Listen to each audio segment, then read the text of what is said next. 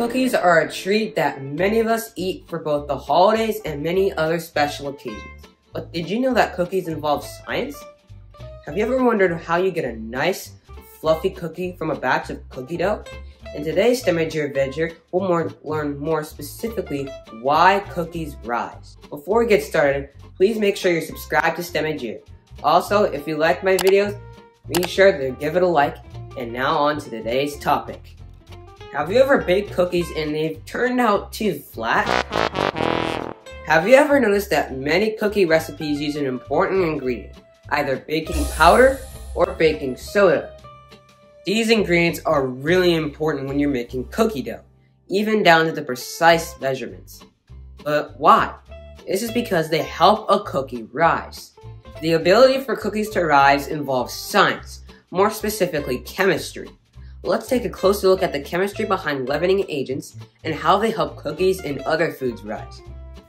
So what exactly is a leavening agent? A leavening agent is a substance that will release gas when mixed into dough or batter and cause the dough or batter to expand. There are many types of leavening agents, like yeast and even steam.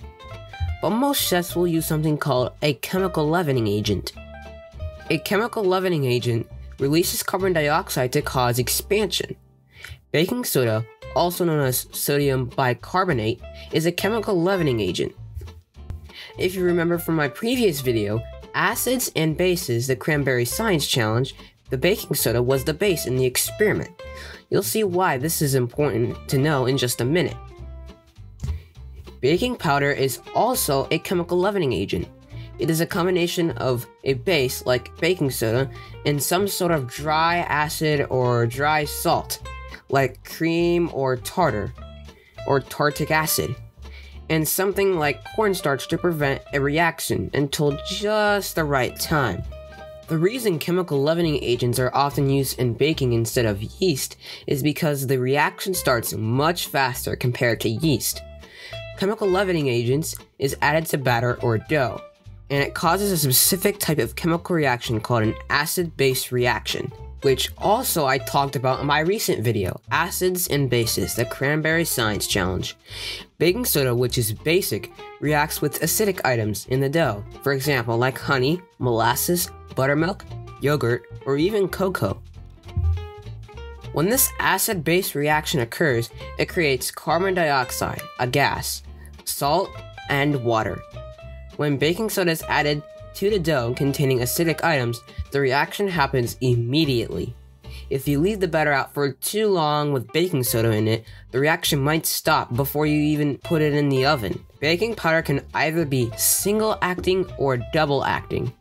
Because baking powder has some sort of dry acid in it, the acid-base reaction is activated when the baking powder comes into contact with the liquid. With single-acting baking powder, the reaction occurs quickly when added to the dough or batter to produce carbon dioxide.